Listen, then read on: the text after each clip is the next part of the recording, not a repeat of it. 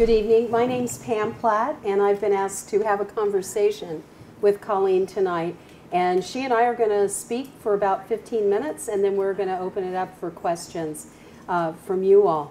I think most of us in this room know who your great-great-grandmother was. Other folks who might be tuning in might not know. What do you think are the most relevant points about her life that you would like to share with the folks who might not have heard so much about her? That's a good question. Lots of good.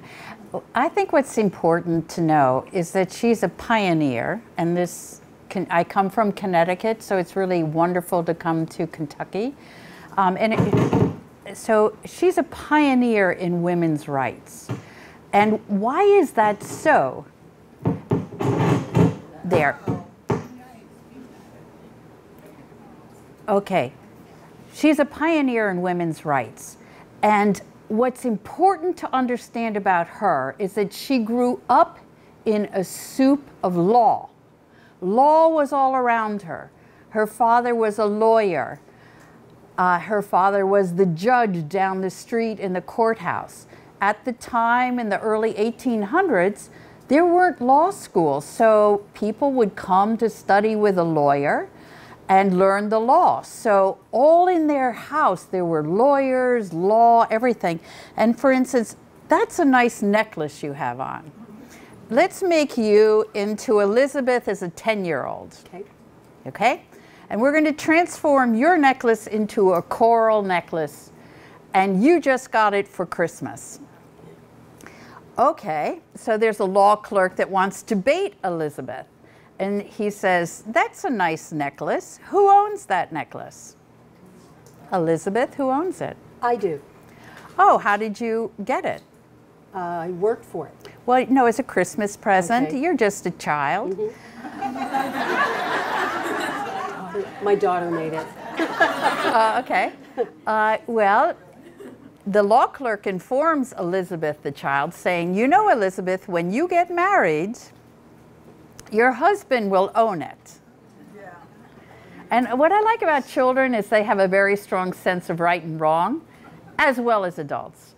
So she was indignant, but that was the law.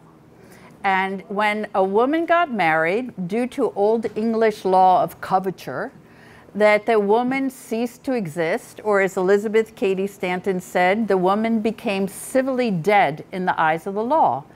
And what's interesting, that's one of the first laws that got changed in New York State, and I noticed that in Kentucky, about 10 years later, that also got changed, so in the late 1800s. So that's one of the stories, I think, that the most important thing to answer your question is, think of Elizabeth as connecting women and law. And of course, rights, legal rights, are law. So that's the best way to understand her. And it's not like Abigail Adams, who says, Dear John, please remember the ladies and don't do the same things that King George III did to you. So that's sort of an appeal. It's not really saying we want rights. So what's really interesting, if you want another way to remember her, I'm going to tell you another little story, and that is in their town, in Johnstown, New York, which is near Albany, every year they read the Declaration of Independence aloud, and it was a ceremony. And so Elizabeth is listening to this thing, and she says, great ideas in here, wonderful ideas. Because, you know, it wasn't that long ago, 1776, that wasn't long ago. For instance, her father, her grandfather fought in the American Revolution, so that's in their recent memory. So this great document, the Declaration of Independence, what did it say again? It said, help me, all men are created equal.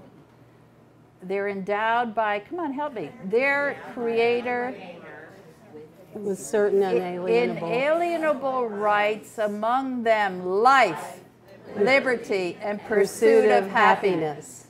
Great ideas. But here this young woman is looking around, and she said, hey, wait a minute, all men are created equal, but wait, your property rights are different from my property rights. What happened there? So fast forward, this young woman grows up, as we all do, and she's 32, and wait, let's back up to when she's 25. She meets Henry Brewster Stanton, who is another lawyer, attorney, but he's involved with abolition. And where do you go on your honeymoon? Like a lot of people from New York went to Niagara Falls. So I don't know where you all went, but the point is that she went to London for the first World Anti-Slavery Conference. Now, did you think of that for a honeymoon? Okay, why not? So she's over there with her husband, and she's just a young bride. But there's another really important woman there, Lucretia Mott, who's a Quaker from Philadelphia. She doesn't come as the young bride attached to somebody. She comes as a delegate from the United States to the first World Anti-Slavery Convention. So what is the first order of business at such a convention? Shall we discuss slavery? It's in the title. Now, what did they discuss? Women's rights. No, they discussed whether women should speak or not speak. And what was their decision? No. No, women do not speak. Which, okay, Elizabeth, okay, she's just 25 and a wife of somebody. What about Lucretia Mott? No, she's a delegate. Yeah. She was sent over by America to represent an American point of view on anti-slavery. So what happened is that they sort of go off the streets of London talking about, we got to work on our problems too. And the idea is that they decide, let's have our own convention. Let's call it the Women's Rights Convention. And so fast forward, when Lucretia Mott, several years later, is in Seneca Falls, they call a convention. And you might think this is a really organized process. No, what they do is they get together with Lucretia Mott there, and they have a handful of people who talk and while they're having tea. And Elizabeth's really venting. And so as she's stirring the tea, she's fomenting revolution. So the spoon is her tool, and her mouth, and her brain. So fomenting, and then they said, let's have a women's rights convention. So they put an ad in the paper, you know, and then within a week or so, they've got this convention. And then they say, holy moly, what is our document? What is our statement of purpose? And so this statement, they meet another time a few days later, and they said, oh my God, this is as hard to figure out as inventing a steam engine. Because it's, you know, industrial period. And so what they come up with is say, hey, remember that Declaration of Independence? Good enough for 1776, when a group of people didn't like their king or their power. So they decided to model their Declaration of Independence after the 1776 Declaration of Independence. So now I'm going to ask you, you don't even know, maybe, I mean, you're all so well read, but I'm going to take a passage out of the 1848 Declaration of Independence, and it starts out, all men and women are created equal. They're endowed by their Creator with certain inalienable rights, among them life, liberty, and pursuit of happiness. Perfect, right? And then they set up their grievances, just like the men did. For instance, women didn't have access to higher education. No colleges were open to them. They didn't have access, and if you don't, you can't, if you don't get this education, you don't have access to professions. In the eyes of the law, they're civilly dead. If you contracted and got wages, you couldn't contract. Those wages belong to your husband. And that's the same with your clothes, your possessions, even the land that you might have inherited goes to your husband, because a married woman can't contract. Yeah. Let me ask you this, Coline. I think I turned it off. Anyway, let me ask you this, Coline. That was in 1848. Exactly. Okay. And she died in what year? 1902. 1902. And then we finally got the right to vote, or the 19th Amendment passed in 1920. Right. So she kept at it for another 50 years. Exactly. Okay, so what kept her going, and what can we sort of extrapolate from her life and example for us to keep going until we finally reach full equality? I think, so those are many questions. What kept her going? She was always doing the same thing. For instance, the most radical thing in that declaration is the fundamental right of citizenship. What's the fundamental right of citizenship? The vote. Because if you want to voice to shape your nation, it's called a vote. So that was so radical that Lucretia Mott said, you'll make us look ridiculous. Too radical. Does anybody in this room think it's radical that you have a vote? Okay. Now, but back then that was very radical.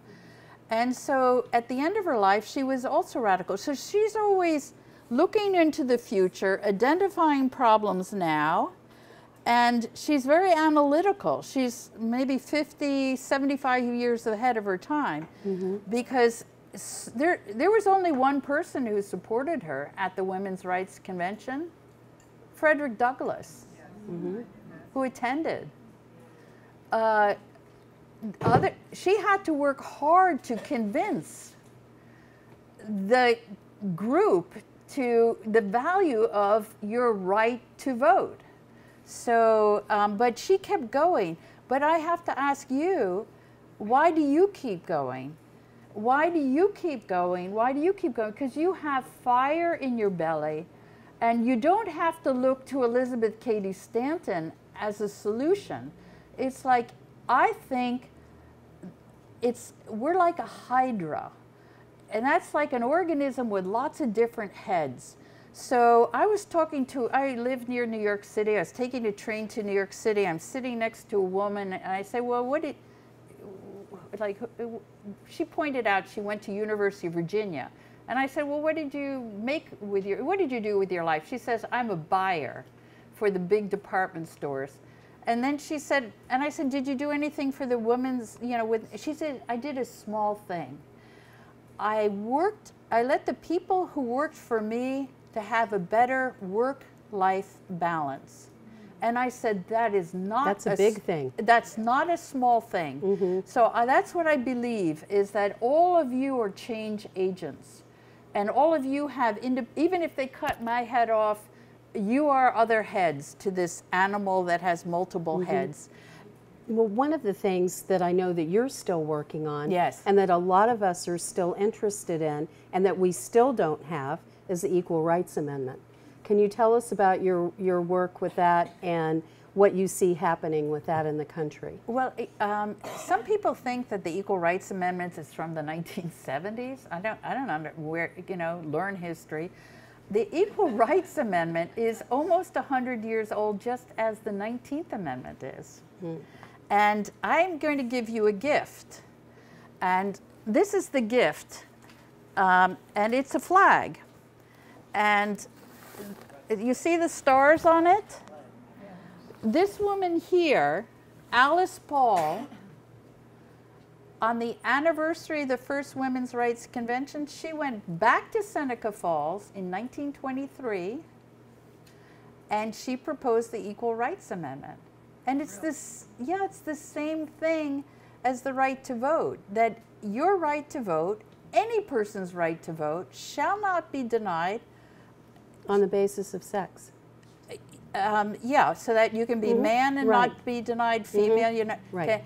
And then it's just an extension of that, that your rights will not, your other rights in addition to voting rights shall not be denied. Right. To me, it's like so simple, so logical. And what's really cool is Alice sewed a star on for each state that ratified the 19th Amendment. And so Kentucky was which state that ratified the 19th Amendment? Well, we'll find that out. And so at the time, you needed 36 states to change the Constitution.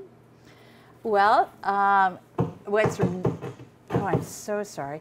What's really exciting is to change the U.S. Constitution for the Equal Rights Amendment. We're at 37 states right now. Illinois and Nevada just recently ratified it, and we're hoping that Virginia, North Carolina, Kentucky, that you ratify it too. And then let's go. I hope we do. I saved my ERA bracelet from the 1970s. I wish I'd worn it tonight, but I'm going to have to break that thing out again and start wearing it every day. So you're fighting for that. You're also working, I think, didn't you get some news recently about statues in Central Park, that there are no women's statues except for Alice in Wonderland and Mother Goose in Central Park. And, but we're now going to have what in Central Park? Well, it's really exciting. So again, this is a simple thing. A husband and wife were walking through Central Park, and they're looking around and they see all these male statues, famous men with names and paper trails and histories. And of course, Mother Goose, Alice in Wonderland, a witch, an angel, a goddess, you know, these are females, the females. And they said, where are the real women? So 6 years later, we have gone through tremendous hoops. We've gotten prime real estate in Central Park, right on the mall, and our 3 statues in honor of the 19th Amendment. It's one statue. See, we got permission for one statue, but we had 3 women in it. Go for it. So it's Elizabeth Cady Stanton, Susan B. Anthony, and Sojourner Truth. Yay. And these 3 women, yeah, look at that. Oh, turn the camera around. Isn't that exciting? And these 3 women lives intersected. For instance, when Sojourner Truth was at a conference in New York City, she stayed in the Stanton home.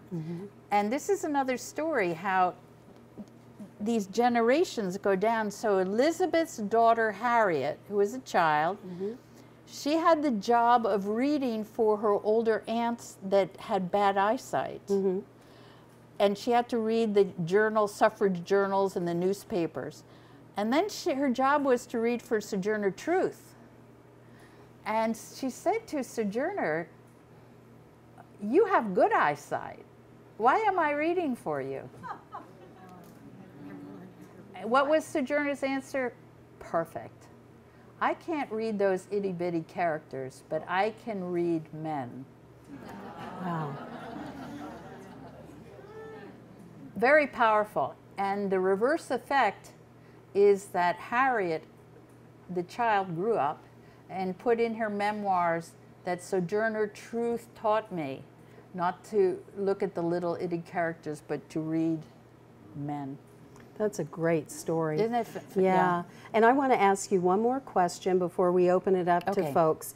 And this is about the end of Elizabeth's life and about your favorite quote of hers. I know that reading Solitude of Self had a big impact on you, as it does on a lot of people who read it for the first time. But this also addresses what you just said, that it's up to all of us, not just to, you know, Elizabeth Cady Stanton. So please share this with us and tell us why it means so much to you. Well, Solitude of Self is available on the internet. It's a very reflective speech. And this is one aspect that I like. Nothing strengthens the judgment and quickens the conscience like individual responsibility. So this shifts it around to you. Your conscience, your individual responsibility, and that's what it's all about. It's not about looking up to all of these people that Nellie Bly, Sojourner Truth, you know, don't look up there, but look to yourselves, your own conscience, and your judgment, and take action. Great. Thank you so much. Thank you. And your, oh, thank you. And your questions now for Coline. Yes. Well, I just have a comment that Elizabeth Cady Stanton was doing all this when she had a house full of children. She had 7 children. And I always have admired that because I raised 8 children. Yes. I know how busy you can be with that. So the question is that, the comment is that Elizabeth Cady had 7 children and this lovely lady had 8 children. And how do you juggle all of this stuff? And she had phenomenal people around her that were supportive. But also I think that she called herself a caged lioness. The cage is the house and this lion. So I don't think the world of domesticity was complete. She loved her home, she loved her family, but she needed these big ideas, and she was the writer, the philosopher of a movement. Okay. Yes, ma'am. Speak loudly, please, so we can all hear. How's this? I wanted to respectfully disagree because I think only as we look to the leaders of the past does it infuse us with the energy that we need for now. Great. So the comment is that is disagreeing a little bit, that don't negate the leaders of the past because they are role models. And I would agree, you can get tremendous ideas. Basically, every single work of Elizabeth Cady Stanton is dumped on the internet. And the beauty of it, for instance, her memoir called 80 Years and More is dumped on, and you can do word search. For instance, you can word search coral necklace, and you get that incredibly good story. She's quite entertaining when you read her. And then, you know, Elizabeth Cady Stanton and Susan B. Anthony, when they're older, they didn't want this history lost. And Susan B. Anthony had copious collections of letters and journals, and they sat down and they wrote the history of women's suffrage, multiple volumes. And that is amazing. Project Gutenberg dumped it online. And you know what's really fun is that in one of the volumes they do the state history. So you can go in and do Kentucky state history, and there it's preserved. And I was just telling somebody, I have a big allergy. Some are allergic to cats or dogs. I'm allergic to Forgotten Woman. Yeah. It's like, what? They worked very hard. It's us that must use ourselves a little bit to be inspired or to be knowledgeable. They're not forgotten. I mean, they're out there the whole time. It's that we're a little lazy. Yeah. I think it's important. What I think of all of the early leaders, you know, Elizabeth Cady Stanton and Alice Paul and certainly Carrie Chapman Catt, is that they all had followers and they mentored young women. They identified the women they wanted to work with them next. Right. I think that's really important, and it is true with everything, that you must build in succession. This is, and especially if you're going to fight a war for 72 years, we're not talking about the Gettysburg or the Civil War or the American Revolution, where they are very short time wars. No, this is 3-generational war to get the right to vote. So if you don't build in succession and the next generation and the next generation, and is our situation perfect now? No. So everybody's got to push that ceiling a little higher and mentor, and we have some wonderful young people here tonight. Coline, talk about your growing up and with that history and that background and voting. Talk a little more about that. What's really strange is, I think when you're a child, everything around you is the world. You don't have perspective. This is my childhood. My father died when I was 3, okay? He's gone. I don't know him at all. So I have my mother. Thank God she had a degree in architecture. So I had a brother that, quite frankly, strangled to death when he was born because the umbilical cord. So here's my mother losing her husband, having a dead child. She almost died, having my brother and myself. I talk about disease, death, chaos, you know. And then where's the support? Well, there was my grandmother, Elizabeth Cady Stanton's granddaughter. She was one of America's first female civil engineers. So she was successful professionally in her own right, but she was supportive of my mother in helping with architecture and stuff. So, but none of my grandfathers were alive either. So my world was like 2 powerful women. That's my world. And I just thought that that was normal. And so nobody had to talk to me about women's rights and the women's place in society and all that. I was just living it. And furthermore, they were so busy working, supporting families, kids, all sorts of stuff, that they didn't sit down, come sit on my lap, little girl. I'm going to tell you about Elizabeth Cady Stanton. So I really learned about it when I was later in life, 17. I went to Seneca Falls, and the national park didn't even exist. Now it's a national park, and we've supported them for 50 years. So, and the strange thing is, I went to my grandmother's house. Of course, she designed her own house. Isn't that normal? And then, and then in the attic, it's full of the original works. And by the way, I brought Elizabeth Cady Stanton's Women's Bible here to Louisville, Kentucky, for the dedication of the Josephine Henry roadside marker in help me, I say Versailles, but I mean, what is it Versailles. Versailles. Versailles, Kentucky, near Lexington. And tomorrow you're all invited to come. And this is a network of Votes for Women Trail across the United States. And Kentucky is leading the way because you are now on your 3rd roadside marker. So congratulations, Kentucky. Oh, by the way, the president is Marsha Weinstein. Yes. Yeah. So I just want to say there's obviously an advocate and a fired up person within Elizabeth Cady Stanton and yourself as well.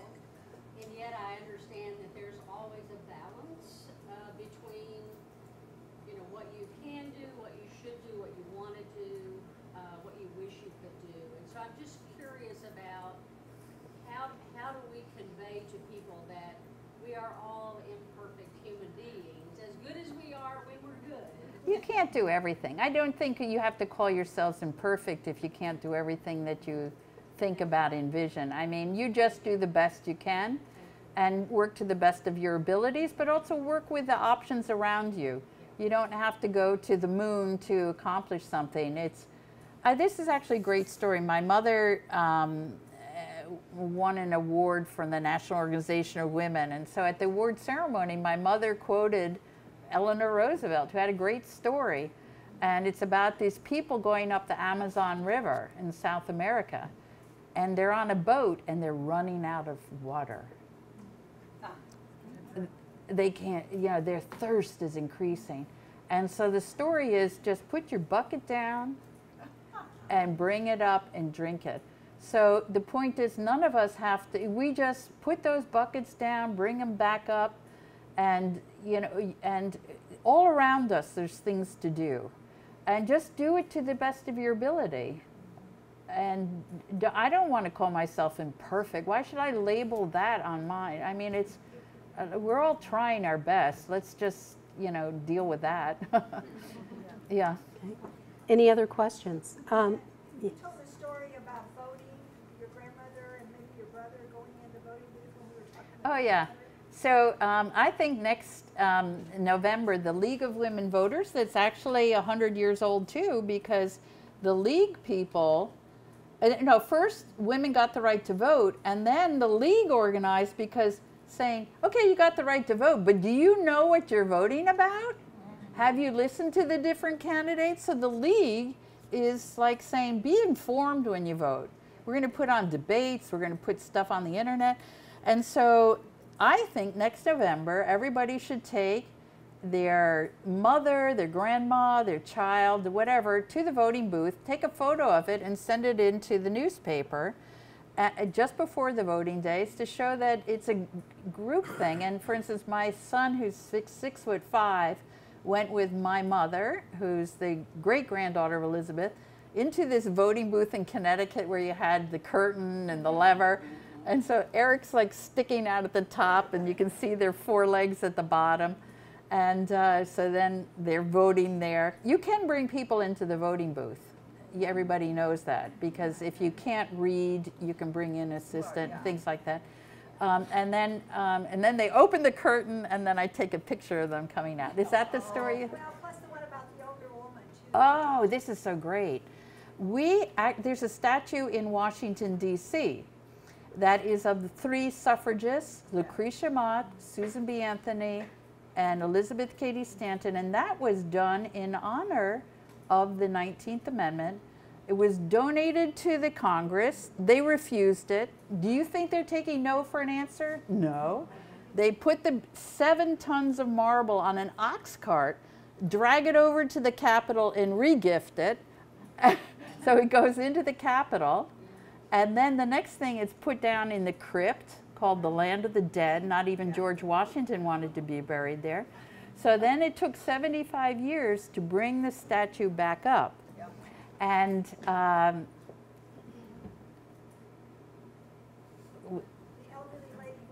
we made a documentary about this whole statue.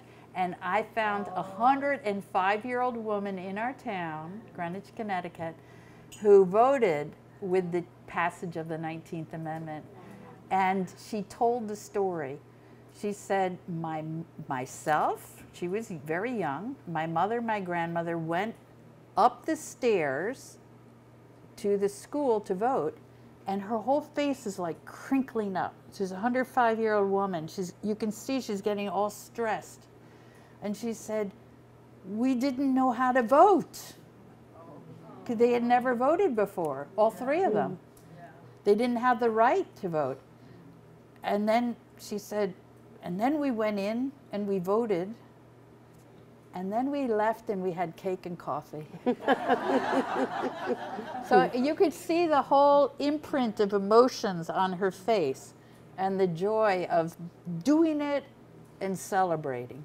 Yeah. So how many years was the statue in the crypt? When did it come up? Yeah, it was the statue called the Portrait Monument, because it's, you know, or this suffrage statue, was in the crypt for about 75 years. See, it's very good to try and take advantages of anniversaries. They thought the 75th anniversary of the 19th Amendment, let's bring it up. It took a little bit longer, but at the turn of the last century, it finally came up. And it's there for you to view. Yeah. It was 1998, I think it came up. Yeah. What was the impetus for it to come up? Because They people worked have on been it. trying and trying Yeah. and trying. Oh, this is hysterical. You raised hell, pretty much, right? Well, no, we Yeah. don't raise hell. I think, just like I would. shooting off emotions like that, they go everywhere. And, like, let's be strategic. So the point is that it takes 2 acts of Congress to move anything into the rotunda. Because it's jointly owned by the House and the Senate. So you go to law. You get a law in on the House side. You get a law, pass a bill on the Senate side. And then finally, that was passed. And then somebody slipped in an amendment saying, the U.S. Congress will never pay a cent to move that statue. And I became good friends with the capital of the architect, Alan Hantman. He said that is unprecedented, that a piece of art owned by the capital or the U.S. government for over 75 years wouldn't be moved with government money. But the amendment was slipped in and voted and passed, so then we raised $75,000 to move that statue up. So if you hear no, think yes. Yeah. Any other questions? Yeah, and I have one more too. Got it. I wanted to ask about the current Women's History Museum. Oh, yeah. The status of that. Well, that's very interesting because the Women's History Museum started with the success of the statue. And of course, that's a very big leap between raising $75,000 and $500,000, or whatever museums cost nowadays. So it's incremental, and one of the best things they do is they have an online site. So to me, it's a privilege to go to Washington, D.C., but it's expensive, it takes time. If you have a family, it's 5 times more expensive. So I would say they're open now 24/7, not only to Americans, but to 7 billion people around the world. And as much as I like bricks and mortar museums, I think go to your internet. That is your new museum. And go to the Fraser, too. I meant to ask you earlier, what do you think Elizabeth would be very proud and happy of that everyone has achieved, and what would she still be impatient with and for? Yeah. I think I've only been in Louisville, Kentucky for less than 24 hours. And I've already been to 4 meetings. This is my 5th.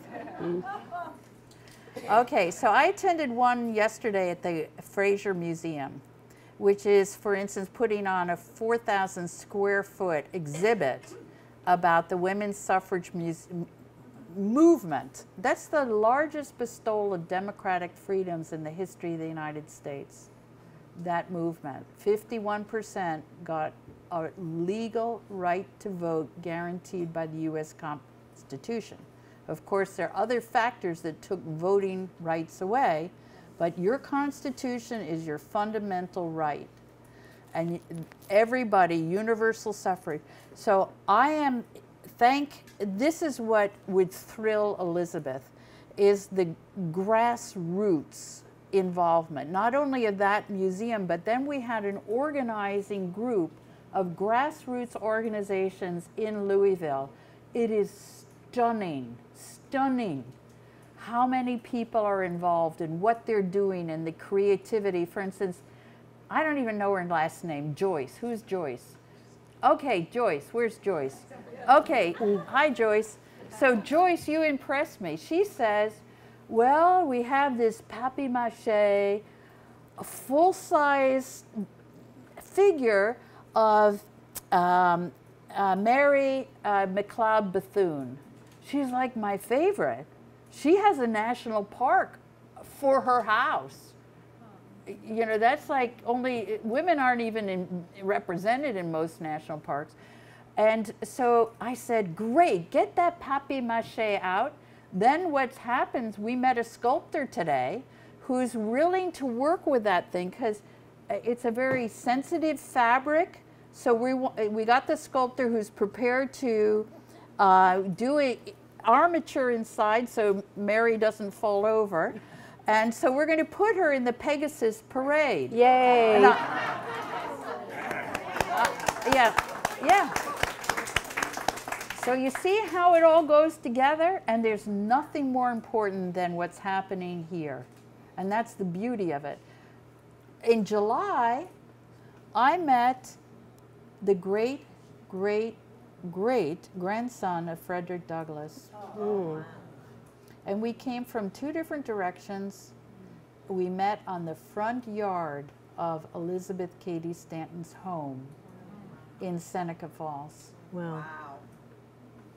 That's powerful. Yes, I mean, it for is. me it is. Oh, yeah. Yes. When you talk about the statue in Congress and in the Capitol, there's 3 women, but there's a spot for a 4th Oh. that was never carved in. Yeah. Can you speak to that? Yeah, I would love to, because if you go back to the woman who sculpted that, she had a very clear vision. First of all, they are rising up out of the big block of stone. They're rising out of tyranny. That's her intent. Then she chose those 3 women. Then she has exactly what you're describing, this uncarved piece. And her intent was to tell everybody who looked at that statue, you have the right to vote, but your work is not finished. Yeah. That is the unfinished work of women's rights. But I went to a rally and I met another great experience, Gregory, oh gosh, who taught literacy. Oh my God. So you're going to help me. But the point is that there was some belief that carve another person there. Well, one way to deal with it was there was a new contract with a sculptor to create a bust of Sojourner Truth. And she is now at the Capitol too. So I just want to say, I want to say something really important. I have a daughter and I have a son. And rights is not a question of men get them or women get them. It's not either or. I have a very close relative who had a stroke. And the problem with a stroke is half your body dies, half your body's dysfunctional. You can't walk, you can't balance, you can't write, sometimes you can't talk. Having a body that is half functional is very bad idea. Having America, strong men, weak women, is a very bad idea. It's like a body with a stroke. And all I'm saying is, please make both sides of the body as strong as possible. And don't be afraid. Don't be afraid. Men can get a lot out of this too when they talk about the rights that they want. So don't be intimidated, and just make the strongest America you can make. And we're going to let that be the last word. Thank you so much. Thank you.